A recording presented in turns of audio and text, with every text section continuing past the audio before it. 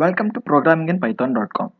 Here in this video we are going to tell you about how to find the area of a triangle when its base and heights are given. In the previous video we have covered how to find the area of triangle when its sides are given. So here when base and height are given, the formula for area of a triangle is base into height divided by 2. That's pretty simple. We'll take a variable b and ask the user to input its height.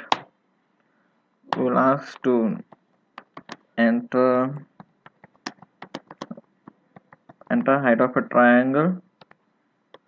So next we will ask the user to also enter the height of a triangle too, and this is height and this is base. So after entering base and height, we'll simply calculate area is equals to b into h divided by 2. That is pretty simple. Now we'll print the area. That's how we print the area. Now one more thing before running the program, here we'll cast this as float.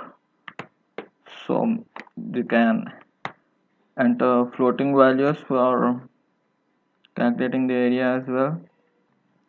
So now if you run the program, we'll find this, enter base of a triangle will give us 5, enter height of a triangle, this is 2.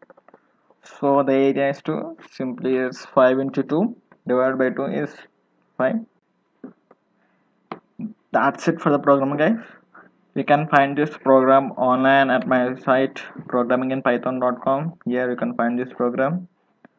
You can find also this source code at GitHub.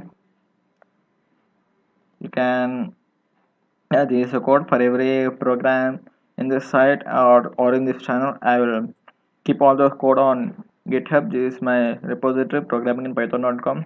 You can download it and you can use them. So thank you for watching, guys. See you in the next video. Bye bye.